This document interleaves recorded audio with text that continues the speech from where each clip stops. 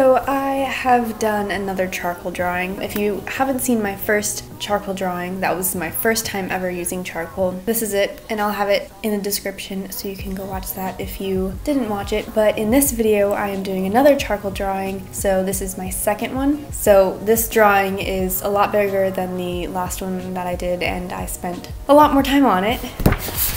So here's the finished charcoal drawing. It's a full page. So before you watch me draw it, I'm going to just talk about the things that I've used. So first off, the paper that I used is the Fabriano paper. This is just a sketchbook. And I really like this paper because it's not too thick.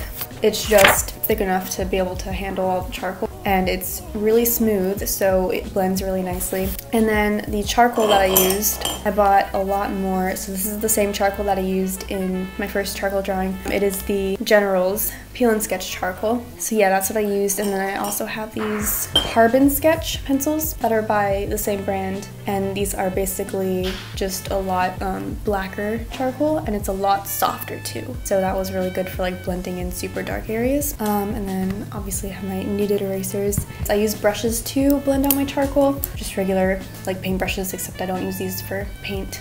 So I have this flat one. I did use this one for the whole background, but then I just use these really small ones. This one's a smaller flat one, and this is a round brush for small detail. Yeah, that's what I use to blend. So I'll sharpen my charcoal and fill in everything with a light layer of charcoal, and then I'll blend, and then I'll add more charcoal and blend some more until I'm happy with it. And then to sharpen my charcoal, I just use an X-Acto knife because pencil sharpeners don't really work, especially for this type, since you like peel the paper off. And then also for the background, since I was like filling in a larger area with charcoal, I have these charcoal blocks. Here's a little piece of it. But yeah, it's just like basic black charcoal. So that's what I used, and I think that's about it. So enjoy the rest of the video, and I hope you like the drawing.